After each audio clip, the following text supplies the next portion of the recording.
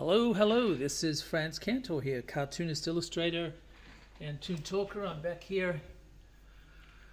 And what are we doing today? We're doing another Fez today, so I just thought I would I'll get into the right sort of mood. I don't have a Fez, by the way, if anyone asks. But anyway, we're going to do the guy that sort of started off this Fez craze for me, or this interest in Fez. Matt Smith, who is the 11th Doctor, and I really enjoyed his work as the Doctor. I was a big fan of Mr. Tennant, of course, the 10th Doctor, but I thought Matt did a really good job, and of course Karen Gillan's Amy Pond was a very interesting companion. So I can't show you the reference material for what I'm working on because I haven't got my iPad here. So I'm just going to explain a few things.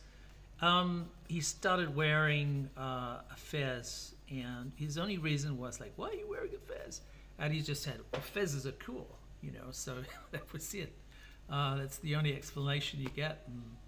And it gave him a sort of a, I don't know, this sort of a librarian sort of look, you know, this sort of old worldy philosopher, and it was really interesting. So anyway, apart from that, we'll talk a little bit more about his stories and things in a sec. So the shape that I've opted for here is this sort of lovely kidney shape or bean shape almost, or it could be a peanut shape almost, I guess. Something very simple and attainable, I think, in terms of, you know, pushing and pulling, because the stresses and strains on the face are quite profound. No. It's a way of creating some form of an interesting puzzle that I can sort of then solve in the drawing process, because in a caricature you employ two things, well, for me anyway. One is exaggeration, the other is simplification, and those things are using in concert with each other. So simplifying the difficult, like faces, people find hands and faces quite difficult to draw. So a way of simplifying that is to attack them as, or pretend that they're simple shapes. So what's the outline look like? Does it remind you of something? Does the face remind you of a kidney bean? Well, kidney beans are easy to draw, right? So let's draw a kidney bean and then try to get some of the details into that simplified form. So the other thing I need to discuss, because we're working on tone paper, is we're going to be using brown, white and black pencils, and these two are very soft. They're Prismacolors, so they're quite soft to use. Yeah, and I use a robotic sharpener for these because it tends to, the old-fashioned pencil sharpeners tend to break these because they're quite soft. This is a polychromo, the black, so that's quite hardy. It's not as soft, so that will be pressing we can press quite hard with this. Can't press very hard with these, okay, because they're soft, they'll break. What else is there? We're going to be probably using a Zig brush pen, where all the ink is in the handle, and you just press it and it comes out to the bristles. Also probably got to use a Posca marker. I've got several Posca markers here. They're acrylic markers. They have a little ball bearing in it you shake to mix the paint, and one's a brush version. We've got thicker ones as well, black and white. It just basically help with the contrast levels of this drawing that we're going to be doing, which is, in a way, it's looking at utilizing the 7 elements of art, like, you know, line and shape and form and tone and texture, color, and space. So all of these things combined we're going to be playing with. All right, so the other thing I wanted to mention was it's quite, the reference that I've got is quite well lit. It's like an outdoor shot, I think, but the shadows are going to be probably more towards the left-hand side of the form, and that will make more sense to us as we move forward, I think. We just sort of get an idea of where things are in this world, this little window that we're making. We're using also a framing device, which I like to use to give the a three-dimensional pop-out effect, right? It's always fun.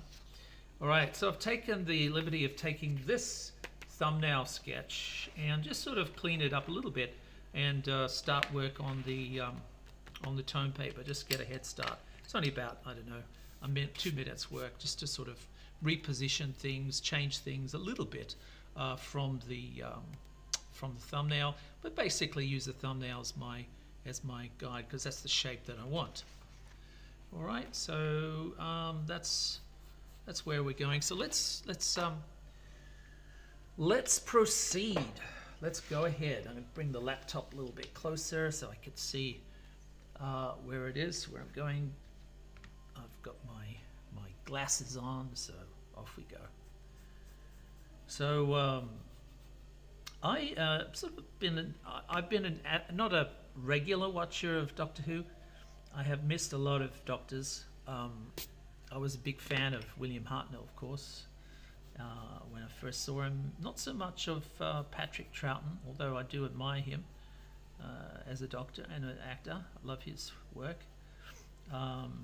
I was a big fan of John Pertwee, big fan, and even his son in Gotham. I think he played Alfred, and he was really good. What else? There's the other Doctors are kind of take or leave, and then of course you've got the David Tennant, which is the 10th Doctor, and he was exceptional, was really good. Of course you've got silly things in there like flying Daleks and stuff, but I think he's he afforded himself very well, and he's everyone likes him as a Doctor. I was quite partial to, although I probably shouldn't say this, I was quite partial to Peter Cushing as the Doctor, but you never say that out loud. I liked his performance. I thought he was good. I remember seeing it in the cinema, and I was a bit sort of peeved. I liked him, but I was peeved that they didn't use William Hartnell, because it's exactly the same story arcs and everything, and it would have been good to use some of those, and even like some of the actors. Sheriff of Nottingham, for example. If you've seen the William Hartnell one, you'll know who I'm talking about. They're really good.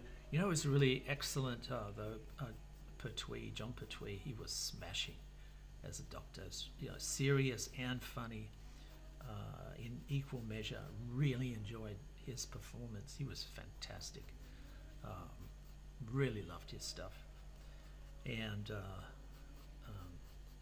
Joe, the companion, good teamwork, good stories, nice music, dramatic music, and it's really good stuff to see. It's been going for such a long time and hasn't run out of steam. So, as you'd expect, because like Rick and Morty, you have time and space, so you can actually literally be anywhere. It's bigger than the time tunnel. Time tunnel only puts you in time. I don't think it put you in. Well, it did put you in space. Yeah, I remember that, but not outer space. So it was a different sort of thing, You have to. I guess you got to be there to like it. Not many people. I liked it. I enjoyed it. But what do I know? So I just thought, why fezzes? For God's sake, why fezzes?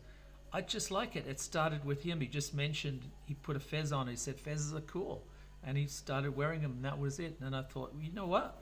That's right. they are pretty cool. They're awesome. You know, apart from the sort of connotation, not connotation, but the feeling that people get from looking at them. They kind of sort of like an, you know, old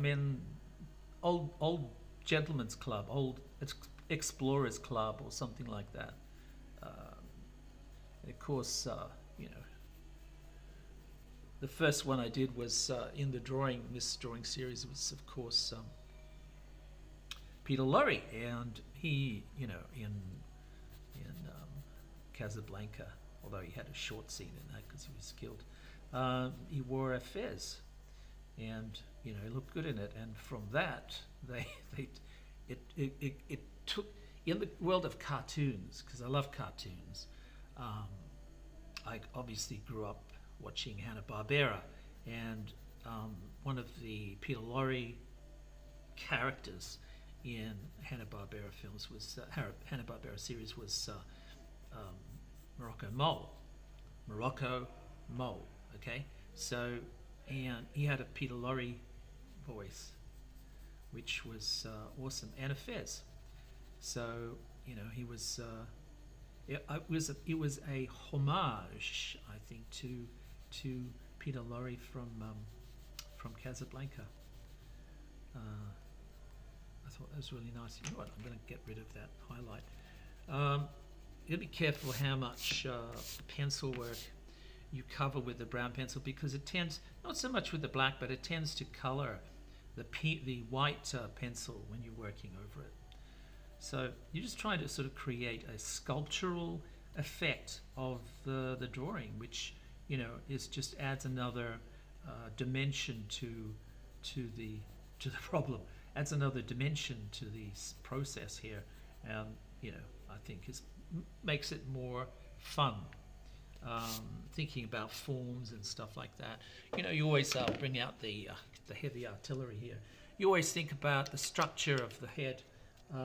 Even though you're exaggerating and using a lot of your cartoon aesthetics, simplifying and creating your own sort of visual narrative, it's always good to have in mind structure underneath. You know, certainly for certain accents here and there, you can't really do very much with the cheekbones, because he has quite they are sort of ears smiling. So what happens is I'll show you with the other model. Over the cheekbones, you have a series of muscles which pull and push. So the effect is the face itself is an incredibly articulate machine, and it's articulate not for survival so much. We do have, you know, things that animals have, like these muscles that open and contract, mouth muscles for eating, but all of this stuff seems to be incredibly complex, and even though structurally it's similar to like an ape or a dog or something like that, or cat, structurally they are, but you know, the usage of these and the articulation is quite profound. So you know, there isn't an animal like a human being that we've been able to find. You know, jokes aside about seagulls, you know, without eyebrows, but you know, the expressive qualities, the visual communicative properties of the face is quite profound, quite profound. So given that it's quite complex, I don't want to scare you off it. Attacking this complexity with a simple shape, a simple premise, and then building details inside it is the process. That's what I've followed for a long time, and that way you don't get flummoxed, you don't get sort of put off by, you know, a lot of work ahead. I know it's hard work. Drawing can be hard work. Analyzing, you know, things, photographs, or life drawing, you know. But it's always good to, excuse me. It's always good to start with a simple steps. and just progress. I'm just going to blow up my reference a little bit so I can get a clearer understanding of the rest of the face. Good. I need to get it's quite a blurry photograph. I can't show you that, but I got to try to guess a lot of the features here. Luckily, I'm using my knowledge of anatomy. I have a small knowledge of anatomy, which I'm trying to accommodate in the belief that I think adding details that are true in their intention, I guess, whether or not you change perspective, you change a lot of things. Well, perspective you change a lot too, but you do change a lot of the proportions. We'll talk about we'll talk about that. We'll talk about that now. This is what I'm talking about here. This is what you call what I call the mask area. Some cartoonists, caricaturists think of the mask area just as the eyes, but I'm thinking of it less of the Green Lantern, more like Mexican luchador masks, right? So this whole area, the mouth and the nose and the eyes. So that whole area, keep an eye on, because that's where the likeness is going to come from, and the recognition factor, right? And also, those are areas which have to work in some form of symbiotic relationship. They've got to relate to one another. So lines you start with, down the nose, for example, continue up from the eye, and then the nose ends in a point in the cheek, and that continues on and refers to the line of the mouth. So these are sort of a continuous rhythm of lines and shapes, and they represent forms, okay? So understanding a little bit about perspective so that you know that the head is tilting to a 3/4 view. And those are things that apply to all of the elements. Okay, so keeping everything within the I guess the relative truth of the reference is good, but also tempering that reference with some level of understanding of the properties that you're drawing.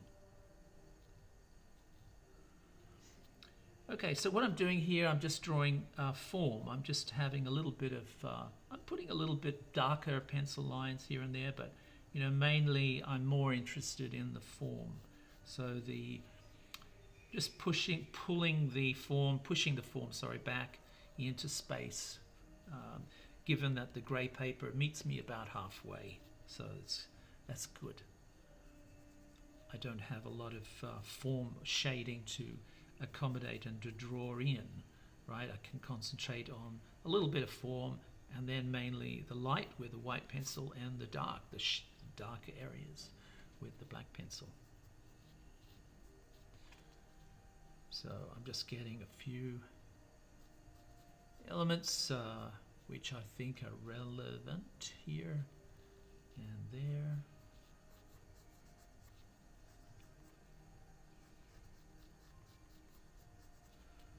That might work. Okay, let's go over. There's a line here. There's a lot of shadows here. So I'm looking back and forth to the reference to try to find, where I can attack next, what area to go to next, and just taking the time to look, not rushing. I'm not rushing this. I'm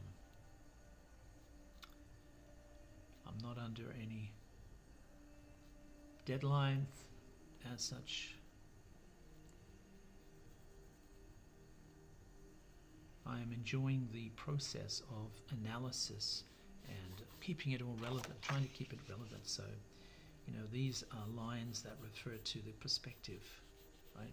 So somewhere in this warped features your lines of perspective, because the head's tilted away from us, so any horizontal lines would be pointing to a vanishing point on an horizon.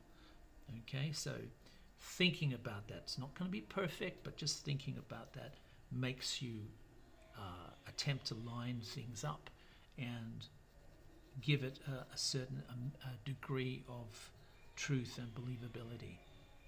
We come back to truth all the time. It just says, what does that actually mean in a drawing? Well, it just means that you're not you're trying to sort of tell a story that has some basis in reality.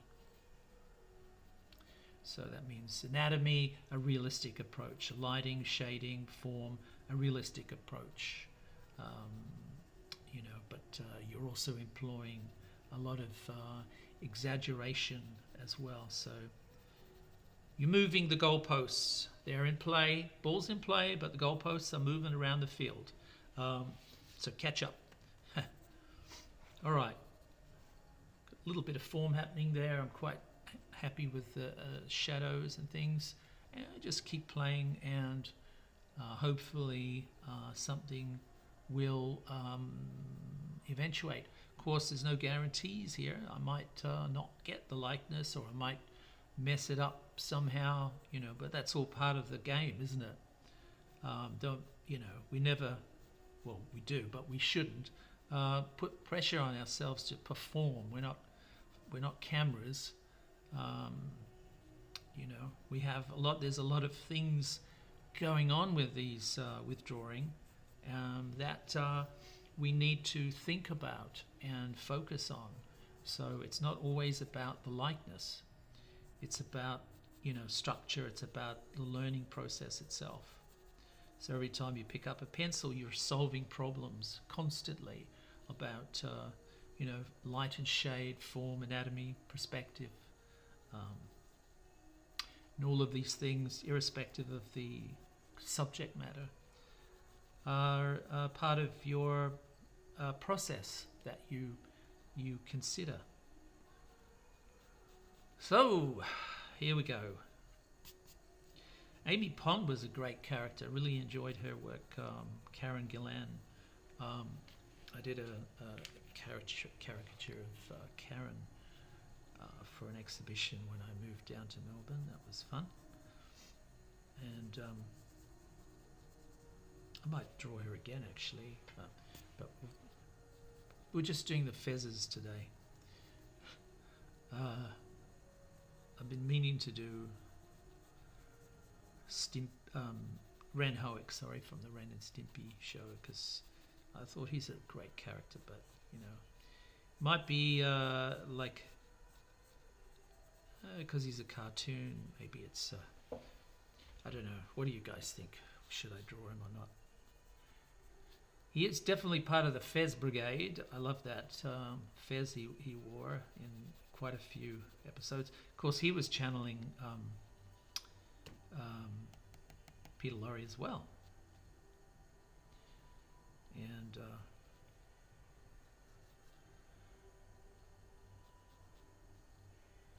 And Stimpy, in many ways, was sort of like a Sydney Greenstreet from not from Casablanca, but more from Maltese Falcon, where at the end of Maltese Falcon,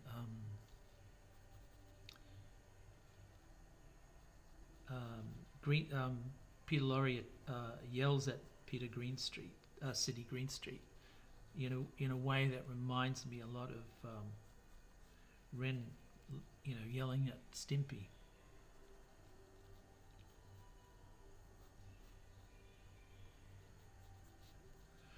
So proportions you start to push with. Things you see a relationship with in the features, like things that are close together or feel like they're close together.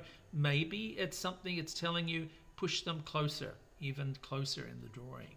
So that exaggeration process has a formative inclination. It's part of the analysis and response to the stimuli. No, to the drawing process is a very it can be very analytical. Depends on your take on it. It could be just fun.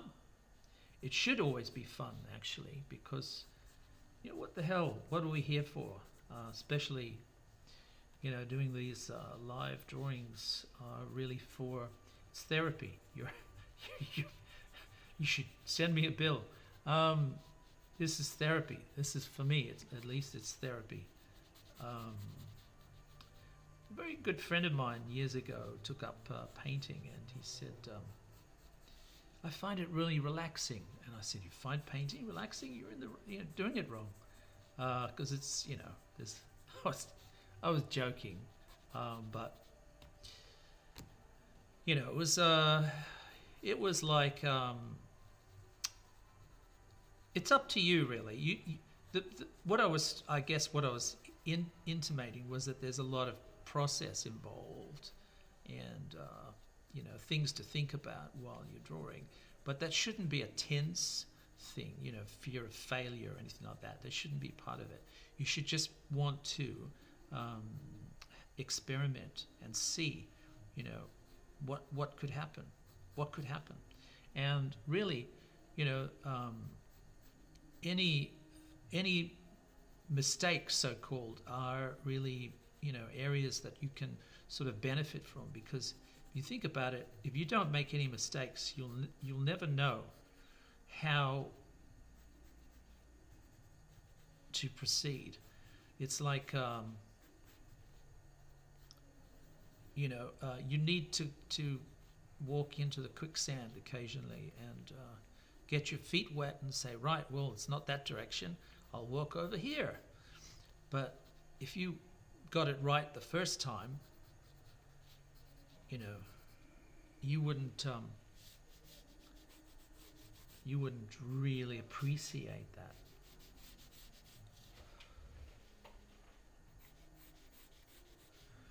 So I really enjoyed Matt Smith's Doctor. I was sad to see him go, for sure. But yeah, he was good. I thought that the ending of Amy Pond was very sad, but very poignant as well, because there's a sort of a bittersweet quality to Doctor Who, because he has to say goodbye. He regenerates, but he has to say goodbye to companions all the time.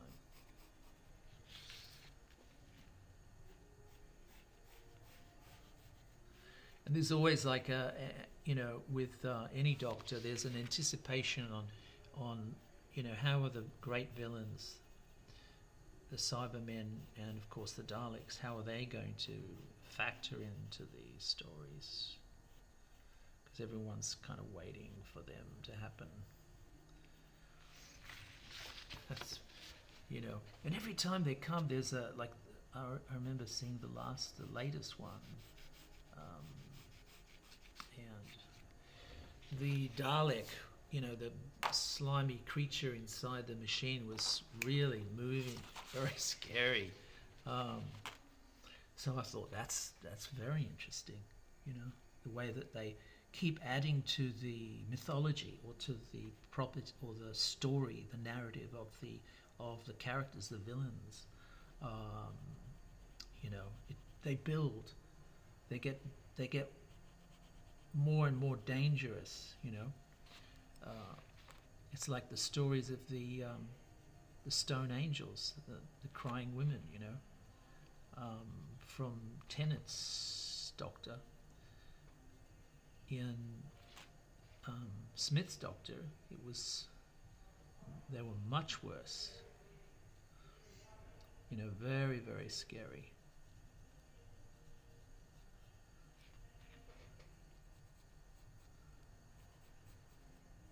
So I'm trying not to outline a lot of this stuff. I want to sort of keep it contained as much as I can by the form, you know, and just sort of put black in just to help the form a little bit, and obviously outline a few things, a few elements, just to have them delineate or stand out from the background or from other elements. I kind of like this sharp points combined with round shapes. I think it makes it the drawing a little bit more interesting for me.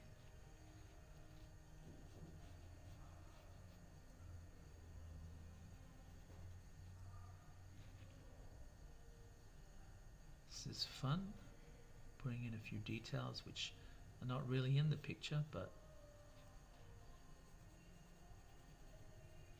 we'll see how. Don't overdo them, of course. Keep everything proportionate in terms of its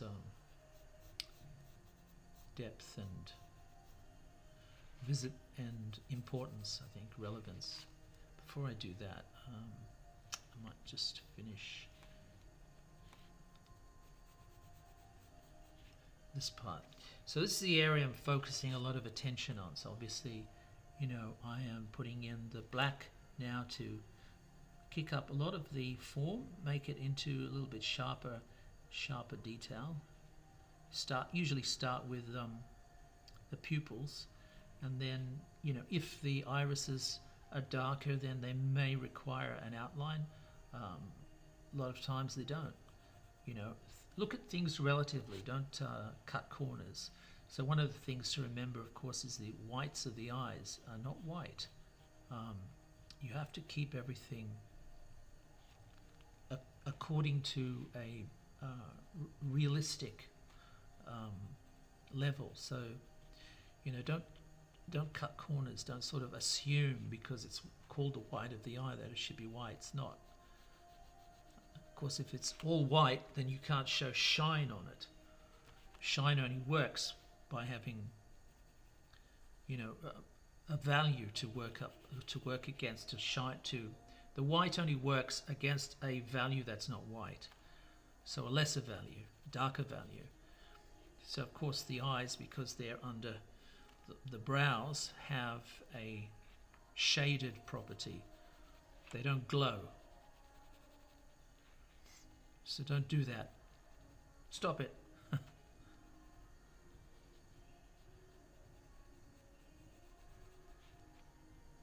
He's got a great face. He's really very warm and friendly, and not very serious, you know. Even with the serious stories, it's sort of like, is not as scary as some of Tennant's expressions, you know. Like when Tennant's scared, it's terrifying because that, you know, he's like not scared of him, but the seriousness of the situation.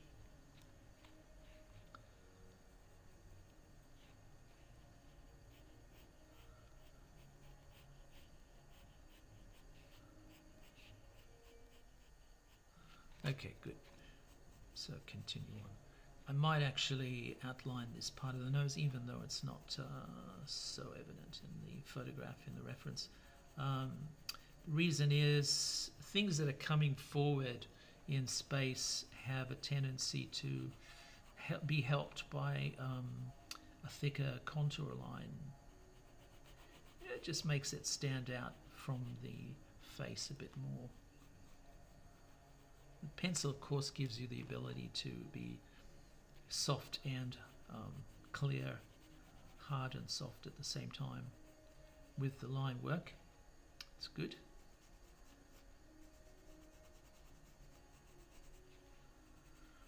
I'll help that a little bit with a brush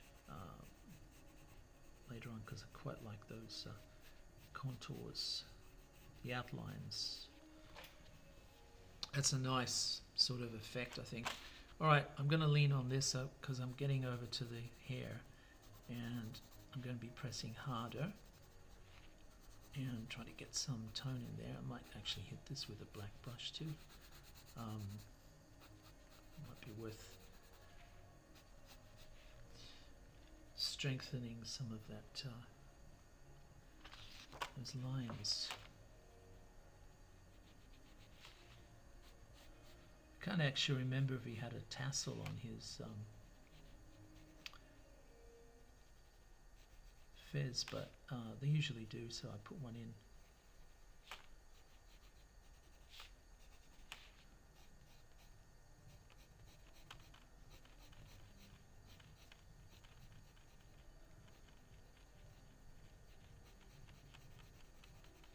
There we go. Cool.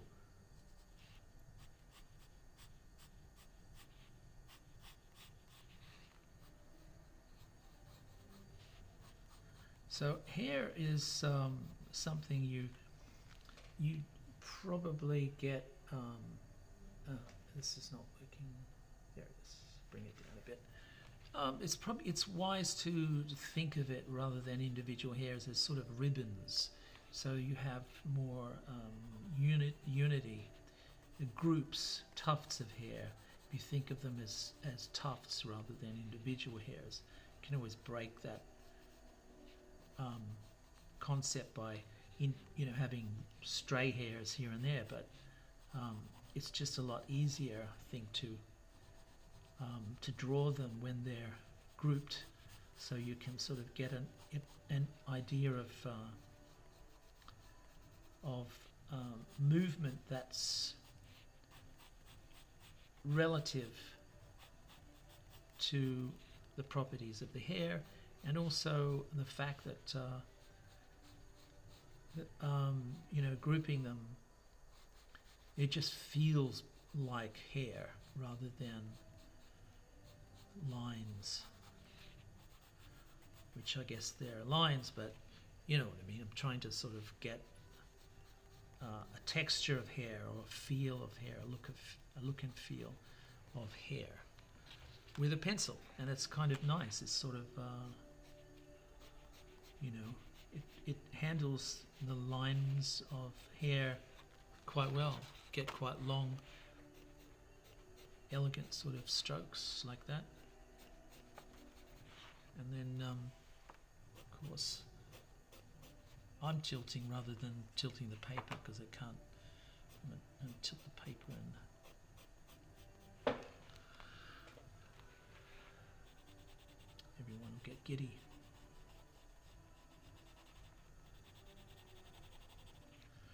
So yeah, just go in and shade it the way that you can see it being shaded in tufts, in sort of groups. It's a sort of a nice it's a nice way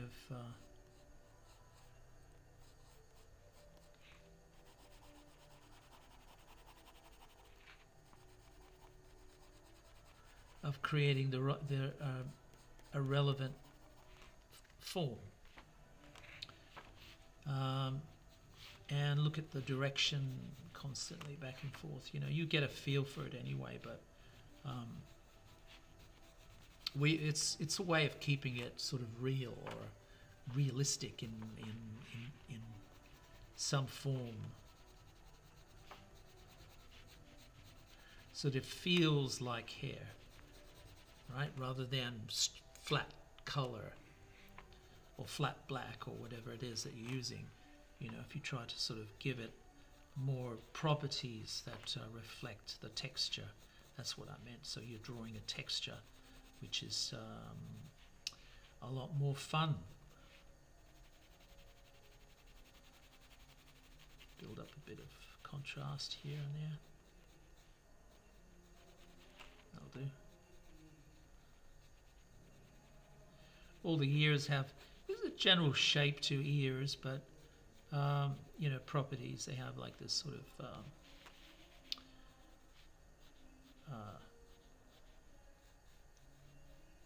ear-like shapes, shell-like properties. A shell-like ear. I'll whisper into your shell-like ear. But the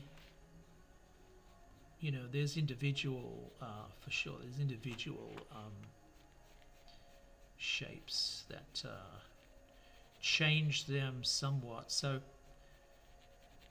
you know, keeping an eye on the reference, the photograph of the character, you can get an idea of how particular their ear is.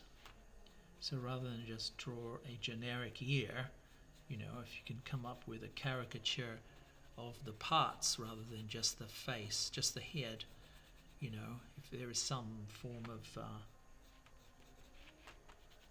you can get, like, you can caricature anything at all. It's just a matter of changing its shape and proportions and things, you know.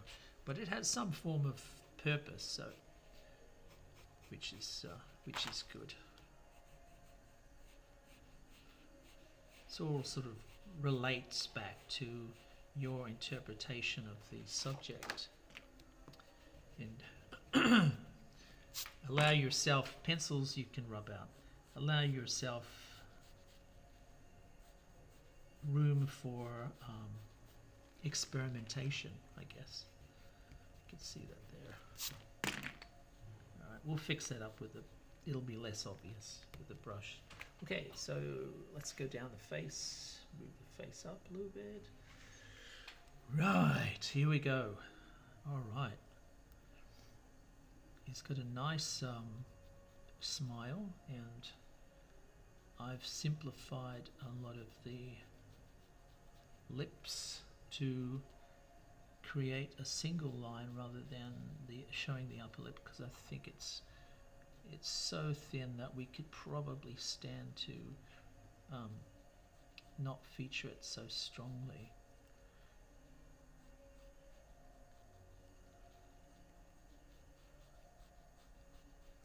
Yeah.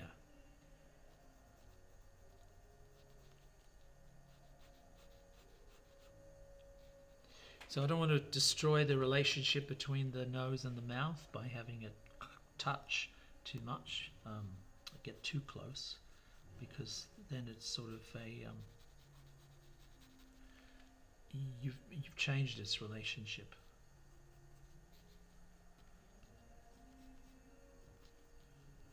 So it's all about balance between, you know, elements that are working here and there. There's a bit of muscle pulling over here. It's quite a lot of muscles in the face, and you know, when people, like actors especially, you'll see it with these muscles here that form dimples around his mouth. They're very strong, and you know, you can kind of expect an actor's face to have such a lot of use and flexibility because of their work, you know, their chosen field. So it's not surprising that they have a lot of lines and folds and muscles and things, and you know, they have a complexity that a lot of people don't have. So that forms, you know, a lot of the expressions and things, of course, come from their personality, or sometimes comes from the roles that they play. You know, I don't expect roles to form particular wrinkles or shapes unless they play it a lot. But you know, certainly there is truth in the fact that expressions come from thoughts and feelings, and they're evident in your face, you know, and the more you're used to expressing that in your face like an actor, the more they will show up. Unscripted, unedited. So when you're happy, everyone knows you're happy. When you're sad, everyone knows you're sad. Something that, because of the machinery of the face, you know, it's very sophisticated. there's a lot of activity, a lot of movement in these lines, these muscles, and in that way they kind of leave traces by telltale wrinkles and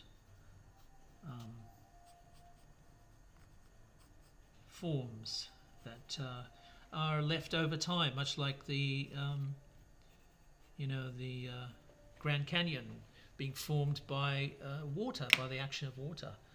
It's this a similar sort of effect. So time creates expressions, and if thoughts and feelings create expressions, and over time those expressions become written into the features, so they become, wrinkles.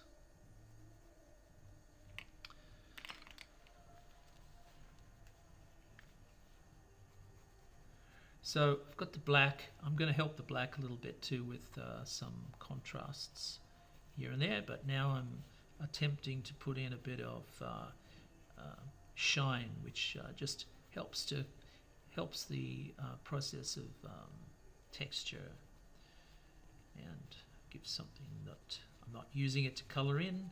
I'm using it to apply a certain level of textural qualities, which are, I think, are relevant to this story, this pencil story of the face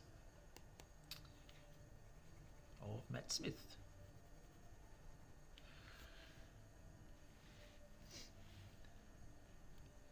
So yeah. So again, helping the contrasts here and there. I'm actually I'm drawing with light. So I'm drawing the light in the illustration, in the caricature. So that's what I'm doing.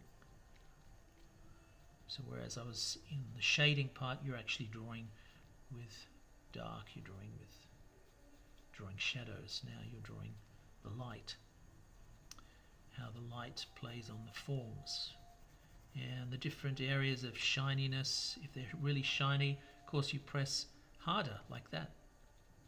If they're less shiny, you just keep it proportionate. Don't overdo it. Don't use it to color in. Don't color in the whole face. Just keep it proportionate. And of course, I'm using a hatch line stroke, which is kind of a organic form of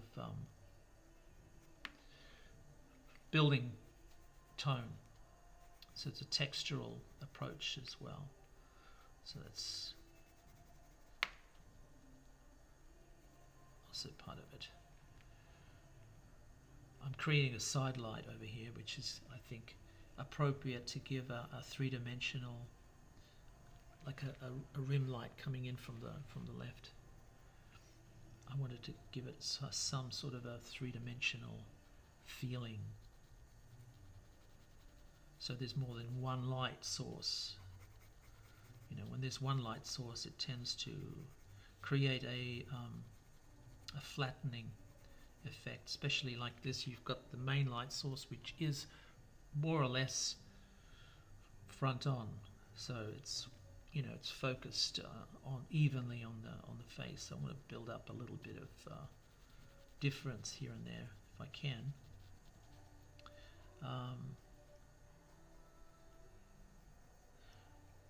I've got some other tools which I'll use. It makes this process a little bit more convincing in terms of light. So add a bit more, light to it. Some more contrasting shapes. So just want to hit the bottom of this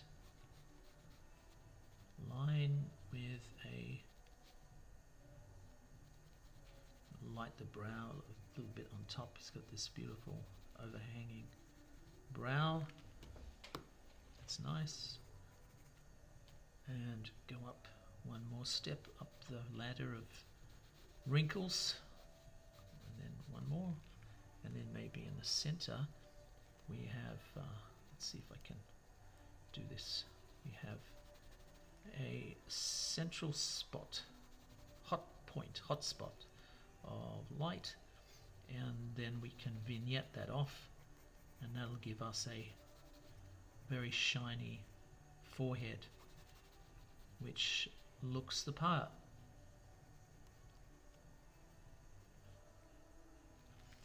Okay, and now rinse and repeat, continue on down the face, more, looking at the lines, the light in the reference, try to keep some relevance to that, and proportionate, don't use the white to color in, just keep it under control as much as you can. I'll put another rim light on this side because I've got it over here a little bit. I'll fix that with a brush, make it a bit more stand out, a little bit more. Sometimes the process you invite a little bit of different order of creating these drawings. It just depends on how you feel. It could be just, well, I've got the white, may as well finish type of approach as well. Why not?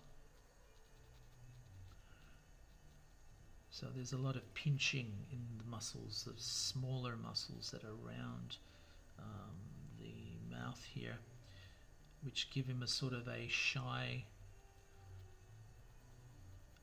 look, which I think is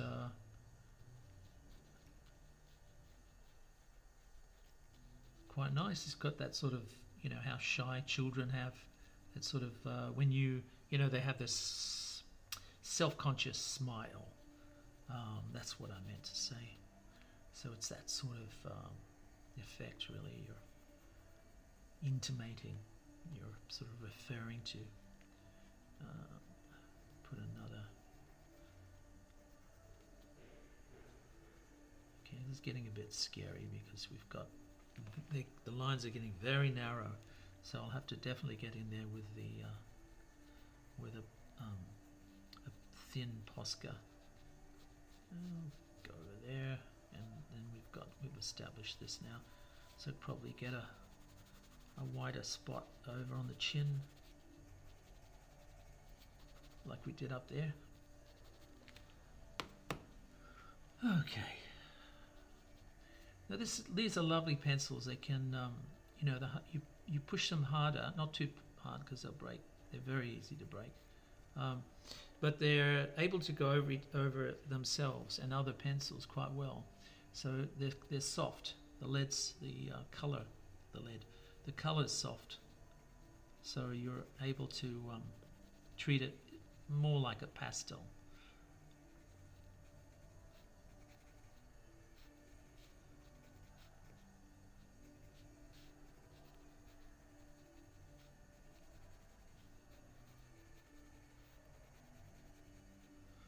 Cool. I could probably take a line up there as well. Let's do something here. I need to get back. Before I do that, I might just very carefully re-establish the dark of the pupils, right? Because his eyes are green or hazel or something. So you can definitely see the pupils.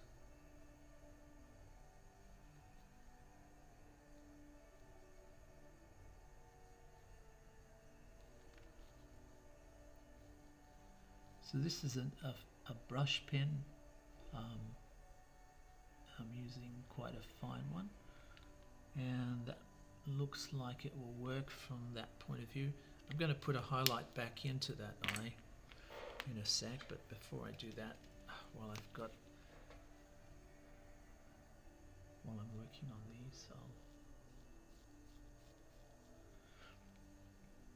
I'll outline the important contours, the important shapes with a thicker brush pen. This is a zig. So it's a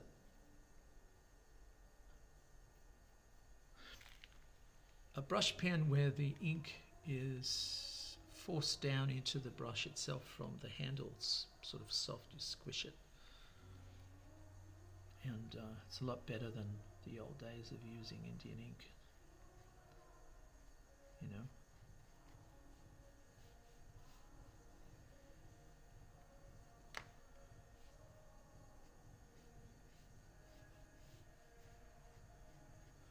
So what I'm doing here is just trying to establish some contrasting darker areas to build up a little bit, so that the tones, the half tones, will be nice and clear in the face. Remember, using grey paper as the 50% tonal. Oops, 50% tonal. It's meeting you halfway. This is nice. I've left a light source, like a rim light, on the side there. You know, again, like thinking about form, like the shape of the head and the hair, and you know, the fact that if you're getting a light on that side of the head, which is not in the reference, I'm just putting it in there, but it tends to give it a little bit more 3D quality. So not outlining everything, but of course some things will be very steady. Oops.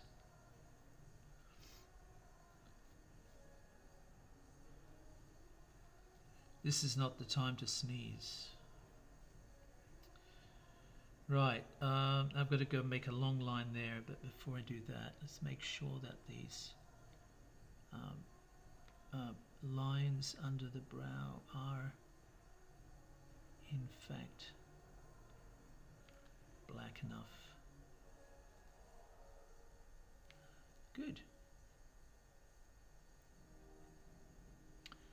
So the reasons for thick and thin lines is to create a sense of volume, roundness.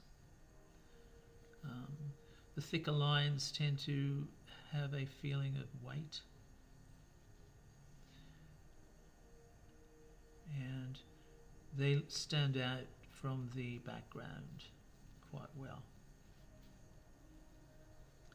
So there's a bunch of reasons for, you know, the lines getting thicker underneath forms, usually because of a sense of weight and curvature. So there's a range of reasons. It's not just one convention, you know, to play with line width. There's a bunch of reasons.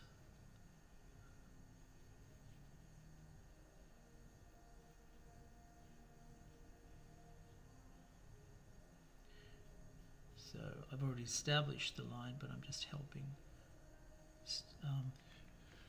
create a stronger impression. All right, it's looks like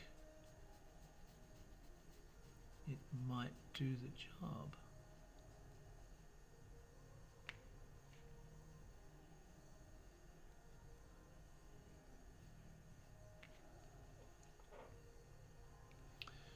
Right, so where was I? Okay, so we're going to help the white now. We've sort of established a strength in the the black, but now we're going to help with the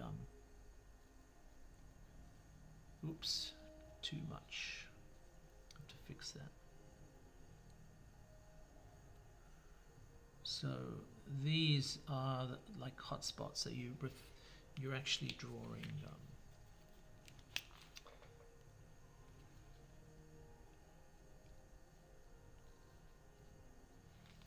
You're actually drawing wet or reflective areas. So in the skin, skin has different textural properties, and depending on the wetness, like lips or round eyes, you have, well, I guess you can have wetness, but if you've been crying, but that's where oils are, and oils, of course, they have the reflective properties. Right. Okie dokie. Here we go. So this is referring to the light that I'm intimating is coming in from the left. I have also a light coming in from the right, so other than the main light. So just want to be very careful about how much I put in terms of those highlights. So keep them like proportionate, don't outline everything. Because you do it too much, it won't look like skin. It'll look like metal or glass or plastic or something extra shiny. So that's not really what you want to do.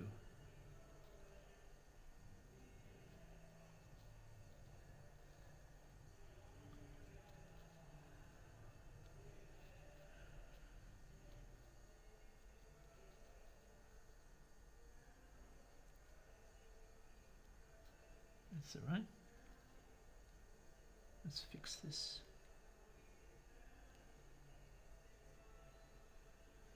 There's a little reflection, a little hot spot there. And I've got it wrong again. Doesn't look right. So let that dry for a sec. We'll fix it up in a minute.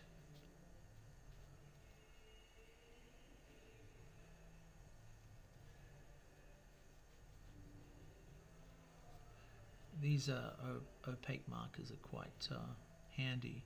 They dry quite fast.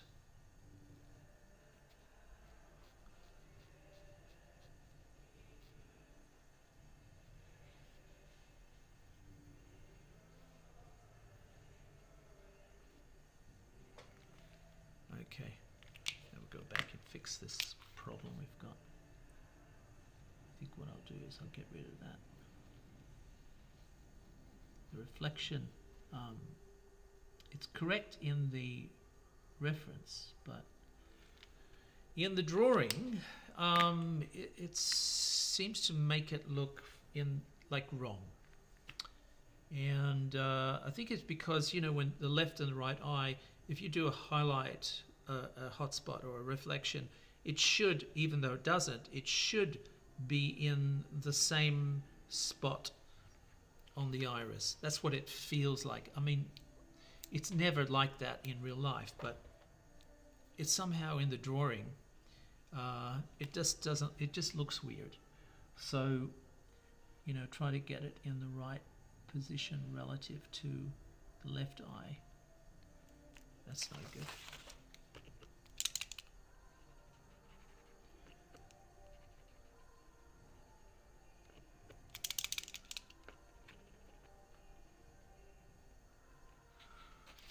Let's see how far. Still wet. All right, we'll leave it for the moment. Let's see what else we can do. Get more mischief happening here. There's another pump action, a brush, and looks like that's dry. I think that's finished.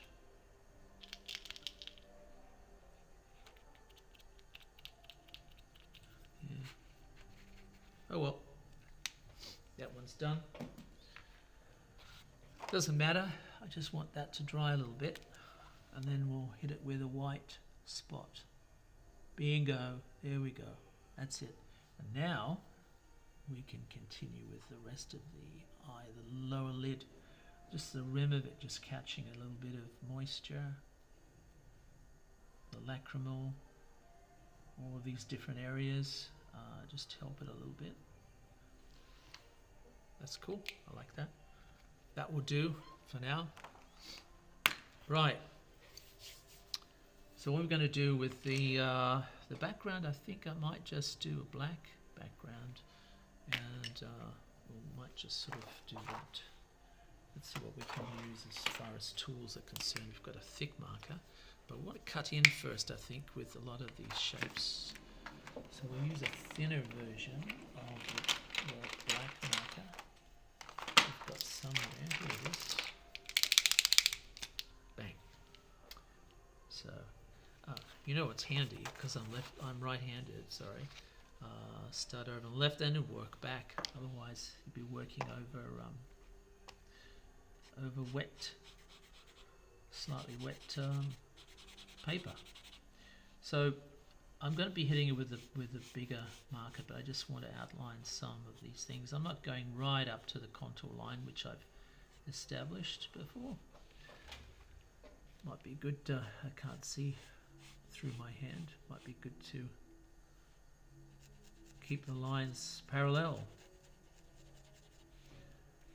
That's a handy thing, isn't it?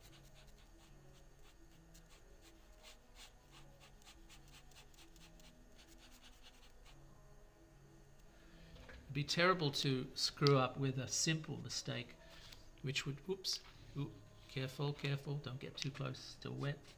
It'd be terrible to screw up with a simple mistake after everything else seems to be behaving itself.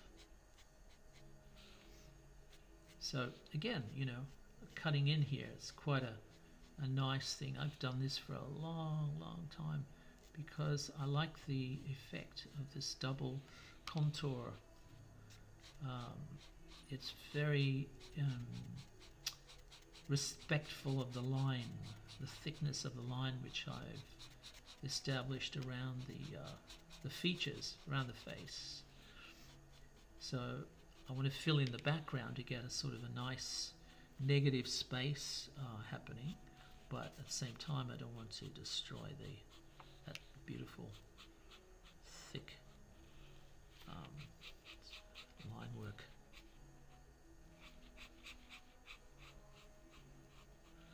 So just help the drama out a little bit, you know. It's nice you're using grey paper for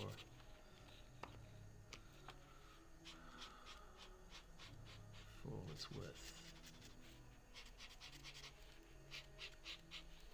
So I use the thick paintbrush, but I'm just doing the architrave around the door, around the windows, with a cutting in brush.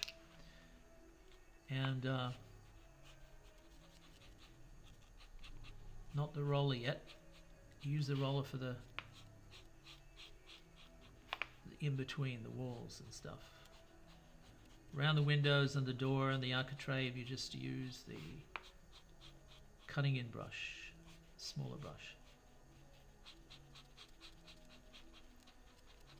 And that sort of highlights this window effect of the shape that I've created, giving it a sense of balance and compositional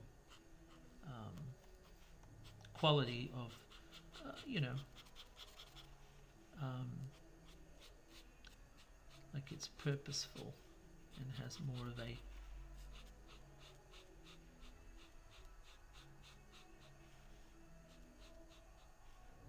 strong graphic element.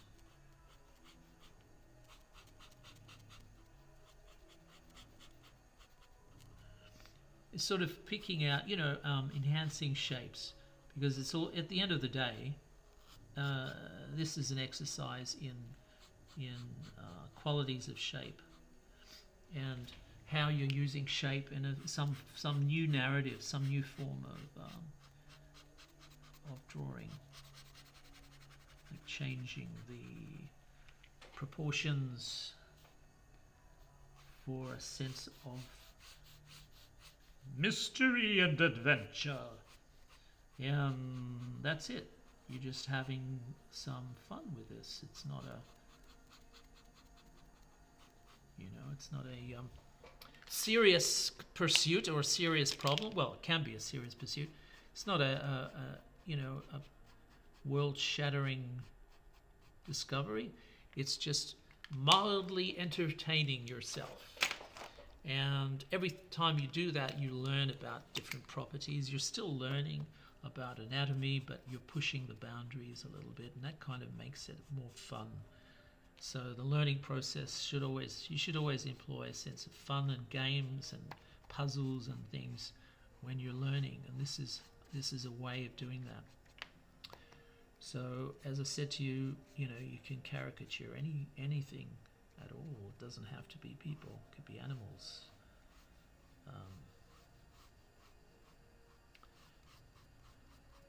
Plants, flowers.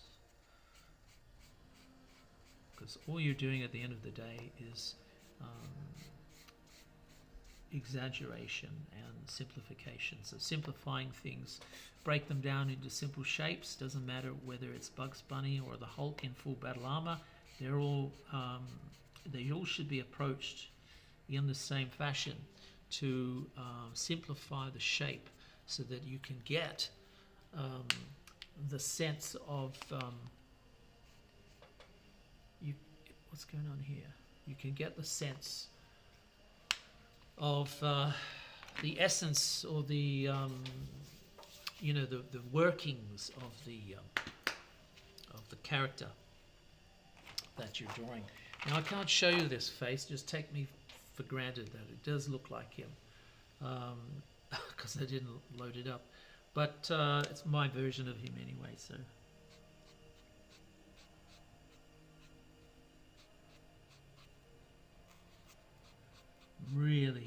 I really enjoyed this drawing, very much so. I've been kind of putting it off in a way.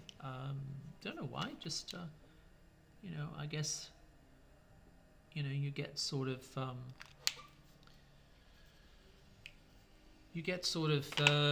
don't know, hypnotized by the process, and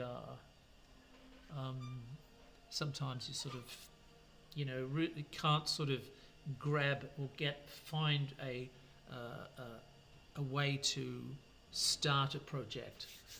And the best way to start a project is what I did today, which is just start it, bang, 5 minutes into the thing, and then it's done. So you don't have that problem of being a prima donna and just saying, oh, it's too hard, I won't do that, it's too much work, it's too hard, I want to draw somebody easy, let's draw Stimpy. No, let's draw Matt Smith, and that's fun. So drawing is fun, and this is my way of having fun. This is the way I really enjoy my experience of definitely drawing Matt Smith and the 11th Doctor. So this is Frantz Kantor, this is Matt Smith, and I will catch you on the flip side. Bye-bye.